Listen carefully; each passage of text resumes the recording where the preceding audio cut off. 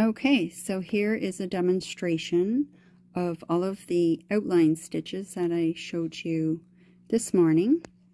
The first one I'm working on is the straight stitch, also called the running stitch. So you can see here I'm going down and then coming up all in one go. So you want to leave just a small tiny gap between those stitches and make your stitch length and the gaps the same as you possibly can.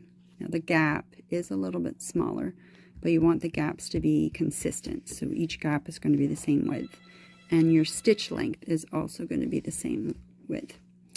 So for sake of just getting the demo done, I didn't do any finishing on the back. So the next stitch is the back stitch. This is a nice continuous line that you can use for outlining. So you bring up your stitch and then you're going to put your needle in again behind it and then bring it up in front of it. And then your next one's going to go into the front of the last stitch down and then up on the other side and repeat. So you go down and then you bring it up in front and pull. So that is your back stitch.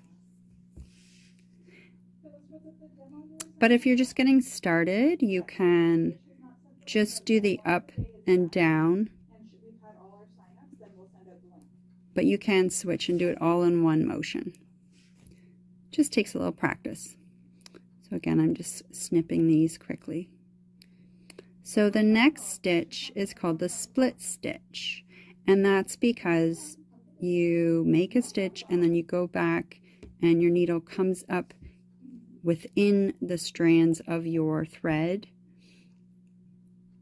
So you come up and you make one full stitch and down. And then for the split stitch, you're going to come up in the center of this stitch, pull it up, and then moving forward, back down. And now I got a little, there, pulled it through clean.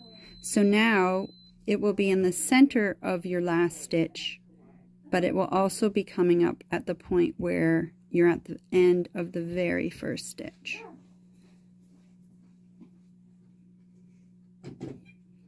So you're coming up, splitting the strands in half.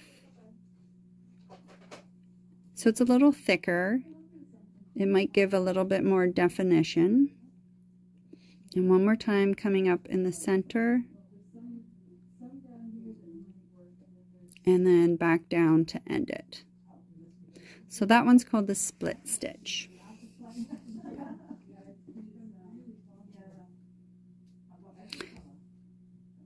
Oh, one more. If you have any trouble with any of these stitches, please feel free to stop by the store or give me a call. I can do a quick Zoom with you too. So the next stitch is called the chain stitch. We're getting a little bit decorative here. So essentially you're going to be making loops and then sewing at the end of the loop. So you bring your thread up from the bottom. You're going to make a loop and hold down with your thumb, and you're going to go back in and come up the length you want your loop to be. Then make your loop, go back into that same spot where you came up with the thread and create your next stitch. Slowly pull it off to the side and stop when you get to your length of the chain that you want. And repeat. And again, I'm doing the down and up motion all together, where this morning we just did a down stitch and then up more slowly. But you can switch into doing it like this, and that's where you will want to have probably a thimble if you're using your fingers underneath to direct the needle. So the chain stitch is a nice stitch for doing as an outline, as a border perhaps. And don't forget to play with some colors. Okay, so I'm going to snip the threads at the back. And we'll do the last stitch is called the stem stitch, and like its name, it is used for doing flower stems, and you can use it on curves, on letters. So here we go. So you create your first stitch. So it might be a little bit bigger than the stitches above, because you're going to come in at the bottom of the stitch in the center and then back down, and then you're going to come up from the bottom underneath the stitches in the center of your last stitch. And I got a little loop on the back, so I'm just trying to fix that up, straighten the threads up.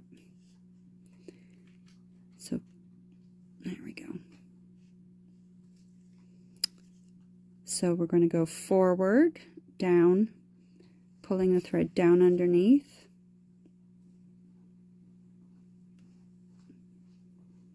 And if you get a little bit of a loop, you just have to pull those apart. So again, bring up your needle in the center and below the last stitch you just did. That's called the stem stitch. So all of these stitches are considered outline stitches or border stitches. Very versatile. So there you go. And I'm just going to snip my threads. So I hope you enjoyed this video and you enjoy a little bit of an embroidery.